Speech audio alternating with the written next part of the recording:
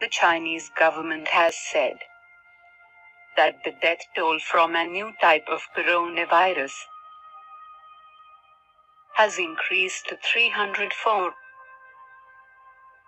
The Chinese National Health Commission has estimated the number of patients infected with the virus more than 14,000. A coronavirus person has been confirmed dead in the Philippines.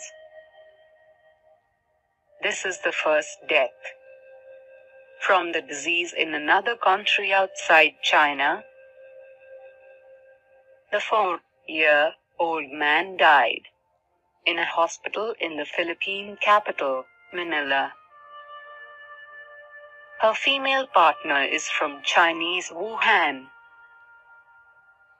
On the other hand, people in different countries of the world are infected with the pneumonia virus and are undergoing treatment. The United States has also imposed a national emergency. The details of aliens in different countries are as follows.